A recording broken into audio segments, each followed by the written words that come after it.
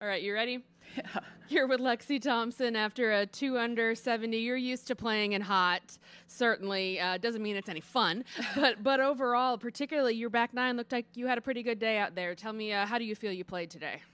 Yeah, overall it was a very steady day. I think there was like two iffy holes, basically maybe number 9 and number 10, where I had some good saves in there. But overall, very steady, and took advantage of a few birdie putts that I had on the back nine, and made a longer putt, I guess, on 15, whatever it was, for birdie. So overall, it's a very steady day. But yeah, I'm used to playing in the heat, being from Florida, so I just made sure I drank a water a hole.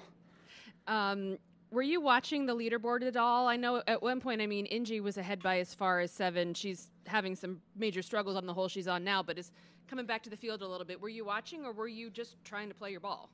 No, I've been trying not to watch leaderboards at all anymore. I've just been trying to focus on my own game, my emotions. Of course, like I'll have my caddy Will watch it if there's needed to make an eagle or something. Probably not going to be here, an eagle, but other golf courses for that matter in that circumstance. But I'm sure he'll keep an eye on it. If I have to go for a shot, he'll let me know. But I'm just trying to focus on my game, my emotions. That's all I can control, and whatever the outcome it is, it is. It is. We'll open to questions. Start with Steve. You know, Lexi, I'm looking at the par fives this week, and the scoring average has been a lot higher than I thought they were going to be. You didn't take advantage of any today. Is it just that they're playing that difficult, or what's the status of the fives out here? Yeah, they're just longer. They're all longer. They moved one up today, and I think they moved it up about 40 yards, and there's a creek on the right, and it was 255, 260 to cover it. I'm like, I don't really have that. I mean, I like to think I hit it far, but not that far in the air. And it wasn't just really worth it. I saw where the pin was, and I was like, I'll just take my wedge at it. So I ended up hitting a 2-iron off the tee. So they're just playing longer.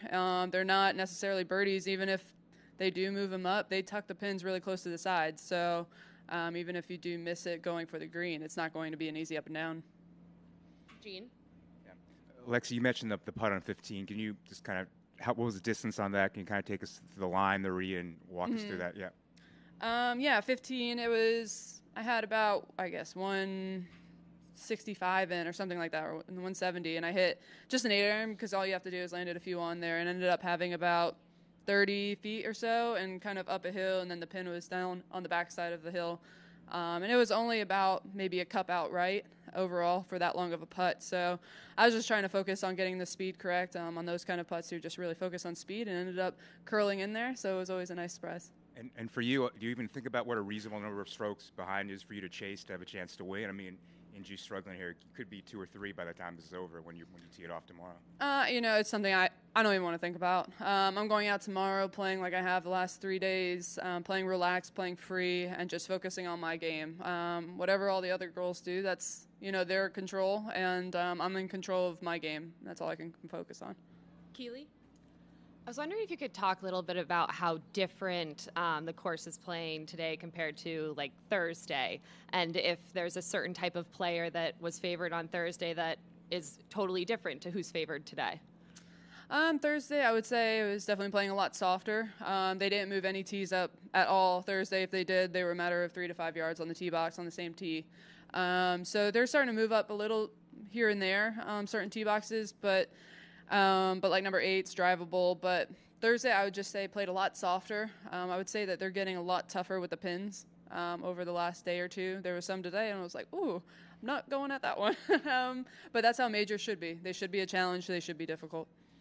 And you mentioned leaderboard watching. When did you stop watching leaderboards, and why? Well, I can't put a date on it, but I just realized, same thing with the mental state. Looking at leaderboards does me no good, honestly. So really just focusing on my score, my shot at hand, that's all I can do.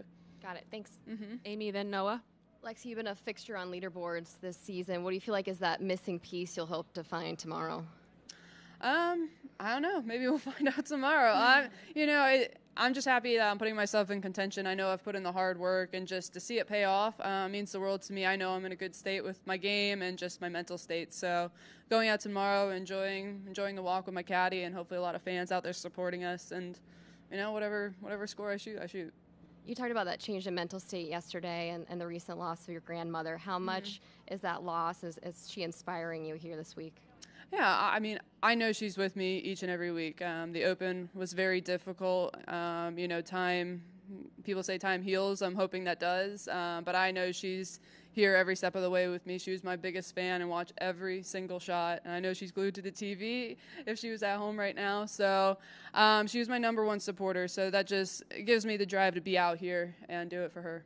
What do you think she would say to you for tomorrow? Probably just, she was so feisty. So probably just go get him. Just like go for it. Like she was always like that, no matter good or bad. She's like, you got it. So you gotta love her. We'll close with Noah. Lexi, it's not clear yet, I guess, but you could be in the final group tomorrow. I'm just wondering sort of what's that like playing in the last group on a Sunday, especially in a major? Oh, well, it's amazing. You always want to be in the final group in any tournament. That's, you're putting yourself in contention and a chance to win. So, like I said, I loved that the hard work has been able to pay off for me. I've been putting in the time. So to see it pay off and pay dividends means the world to me. So I'm looking forward to tomorrow. Hopefully we get great weather, a lot of people, and the course is in great shape for us. So I'm just going to enjoy every bit of it. Great. Thanks, Lexi. Have a good night. You're welcome. Thank you.